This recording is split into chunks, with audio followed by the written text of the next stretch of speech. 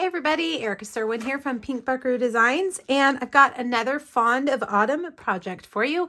This is my feature on my blog this week, so make sure you click the link here on YouTube to hop back over to my blog and check out my other projects and videos.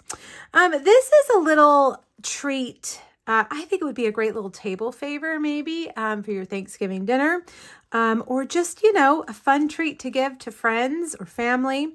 It uses the pretty Pillowbox die, and I'm going to show you how to assemble that. I'm also going to show you how to color this beautiful image right here. All right, well, let's get started with our coloring. I have my stamp set up on my Stamparatus, and I'm going to use Stampin' Blends to color it. So we're going to use Memento Black. If you are watercoloring this, you want to use StazOn. And if you're using Stampin' Blends, you want to use Memento Black. All right, put lots of pressure on it, and let's see how we did. Yeah, looks good. Maybe one more. Those flowers look a little light. With your Stamparatus, you can re-ink and set it right back down, and it's going to be exactly where it is supposed to be. Awesome. All right, I'm also going to stamp an acorn.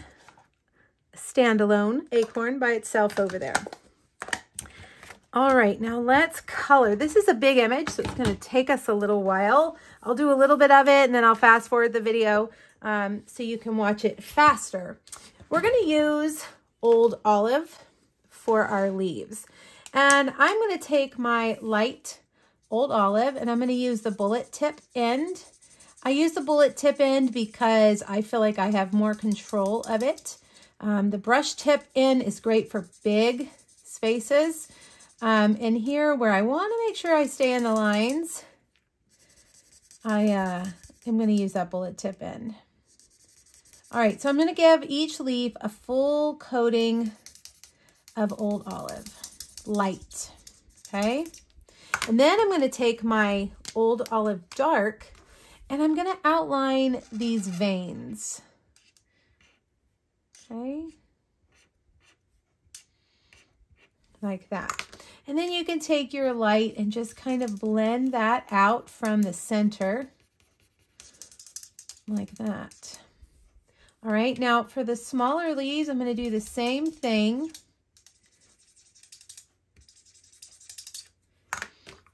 I'm going to add just a little bit of dark underneath each little vein like that. All right, we'll do the same thing for these leaves. Wherever a leaf is overlapping another leaf, that's going to be a shadow, so you want to add a little bit of dark there. All right, now let's do our flowers. I'm using Calypso Coral for the flowers, and I'm going to color the whole thing in light Calypso Coral first. These flowers could be any color really that you want. I chose Calypso Coral because I am using Calypso Coral patterned designer series paper, and I want them to coordinate. All right, and then I'm going to take my Calypso Coral light and add color coming from the outside or the inside center. And then I'm also going to kind of do a ring where all those little dots are. And then I'm going to just take that light and I'm going to blend it out towards the outside of each petal. All right, for the acorns, I'm going to use my light crumb cake for the bottom. Okay, and then I'm going to take soft suede light. Let's make sure I have light. Yeah, and I'm going to do the tops. Now, another thing that you can do with your acorns to add a little more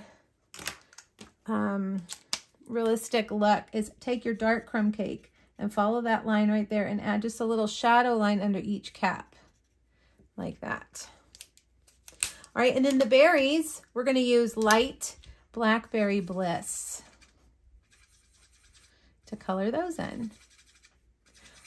All right, I'm going to finish coloring the image. I'm going to speed up the video and then we'll come back when I'm done.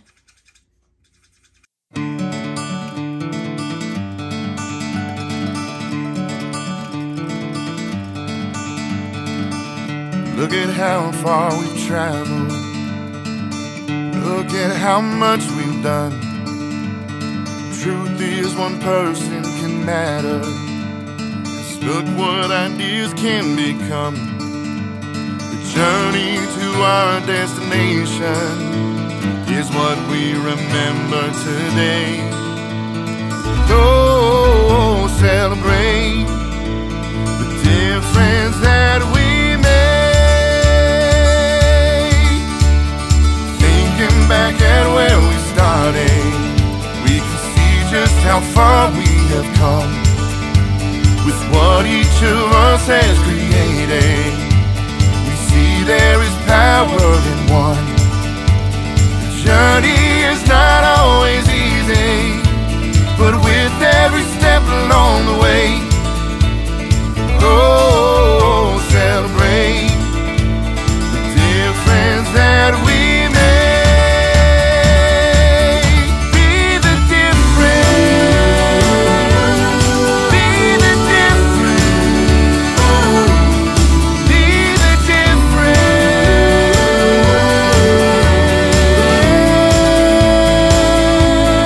Be the difference. Be the difference. Be the difference.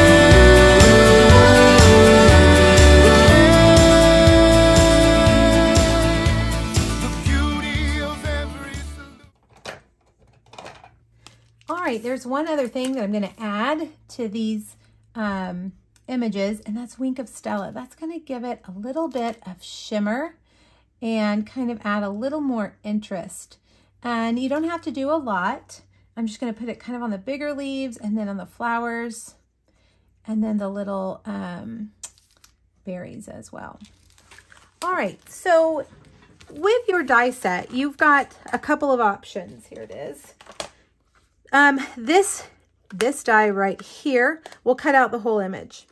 This die right here is going to cut out the whole image, but it's going to break it up into smaller pieces. And that's what we want to do because we're going to make several of these table favors, and we can use the pieces, probably get 2 or 3 table favors out of each image. Now, what I like to do when I have a lot of coloring to do is stamp a bunch of them, grab my Stampin' Blends, turn on a movie, and start coloring. I find it very relaxing, and for images like this that are going to take a while, when you're watching a good movie, it goes by really fast. I do that quite a bit around here. All right, so now we've cut out our acorn. It had its own little die, and then we've got these pieces. It almost just kind of cuts it up like a puzzle, which is really cool. Okay, now ahead of time, I already cut our pretty pillow box out of craft cardstock.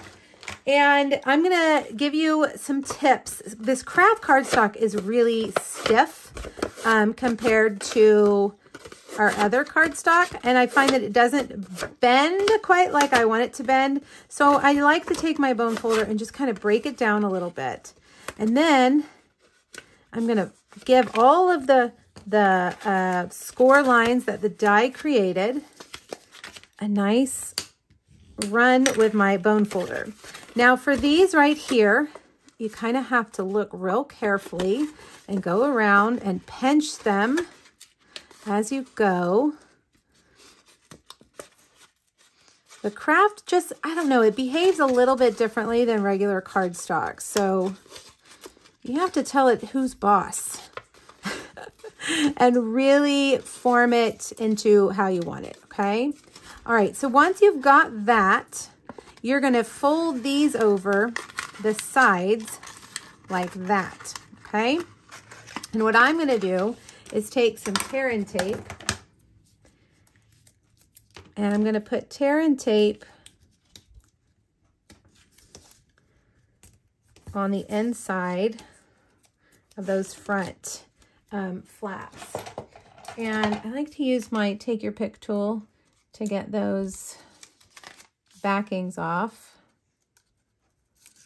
like that. And this one I'm going to put another piece because I feel like I didn't put a whole lot there. Okay. Now You're going to just very carefully line those up and press them in place. Using your bone folder to break that cardstock down to make it a little more pliable is very, very helpful. All right, and there's your cute little pillow box.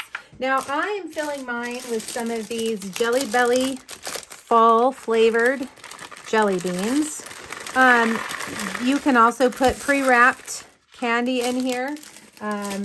You know, play around. I don't have any fall candy yet. I only have Halloween candy right now. So play around with your fall candy and see what fits in there. All right, so I have a piece of Gingham Cottage Designer Series paper. And I'm going to put some adhesive on one end. Oops, we got a jelly bean falling out. If you guys hadn't been watching, I would have eaten it. All right, now wrap it around. This. You want to be able to just slide it off. So don't make it too tight, but you don't want those jelly beans to fall out either. Okay, so there we go. Now the other one, I've got another one over here. I'm going to use the Rustic Harvest DSP. I love this paper. This is beautiful, kind of a classy looking fall paper. Wrap that one around. Okay, so now we're going to use two different ribbons. I'm going to use our natural finish ribbon and our gold shimmer ribbon. And I'm going to, let's see, I'm just going to guesstimate here. But I hate wasting ribbon, so let's not do that. All right, let's see. We're going to wrap them like this. I need a little bit shorter. All right, and then cut like that. All right. And now we're just going to bring them around over here. And let's see, do I have my, I don't have my, what I want to use. So let's use a clothespin to hold those down. Okay. And then take your linen thread. Let's get that straight. And we're going to tie that like that. I need to pull it a little bit tighter. Okay, come on, ribbon. Let's make it real tight like that. And we'll tie our linen thread. There we go. I'm going to tie it in a knot just to be safe. All right, now I can take that off.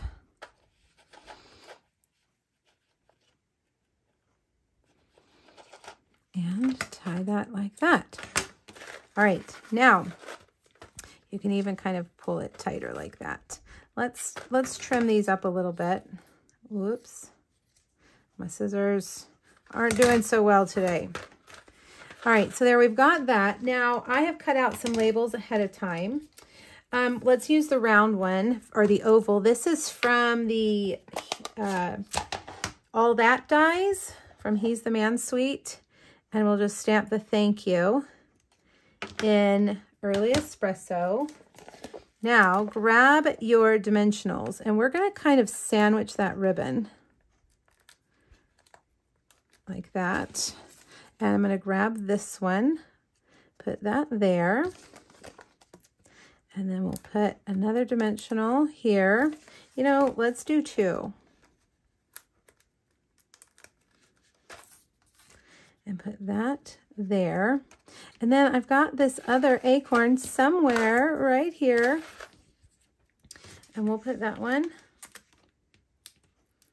kind of like over here like this. All right, so there's our first one. Now let's do that again with this other one. Let's see how much ribbon we need.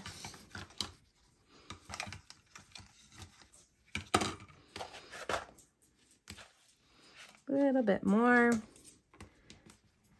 Snip, snip. Grab our clothespin.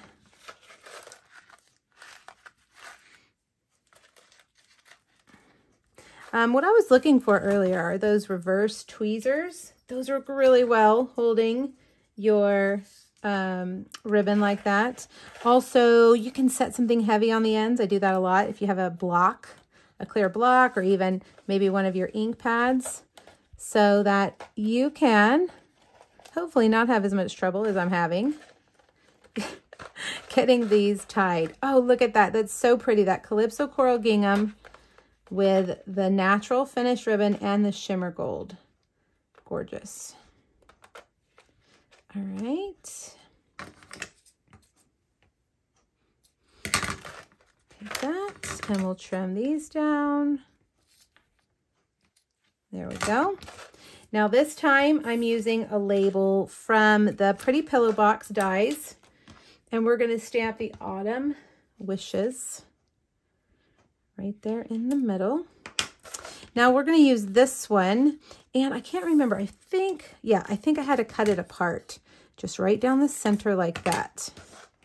And then that way you can kind of space it out a little bit. And what we'll do is we'll put some dimensionals. Let's do 3 dimensionals like that. And then we'll grab them like that. All right, now I'm going to grab one of these also, and we're going to adhere this back here as well. Let's put that like that. All right, now I'm going to layer it up with some more dimensionals, kind of hold everything in place.